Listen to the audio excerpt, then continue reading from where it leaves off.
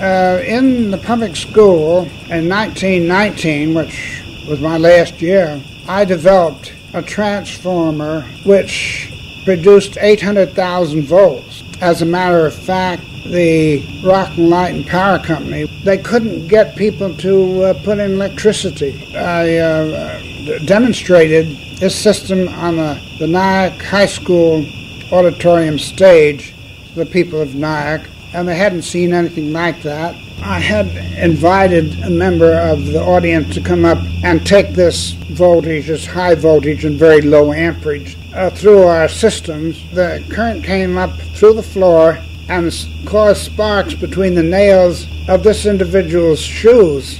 He danced around, couldn't stop, and finally jumped over the footlights and ran down the hall calling for his mother. And then finally, slowly, the electric lights were put in. The street lights were changed to carbon lights. And when I produced this 800,000 volts, people were amazed because it was apparently a voltage that they thought couldn't be reached.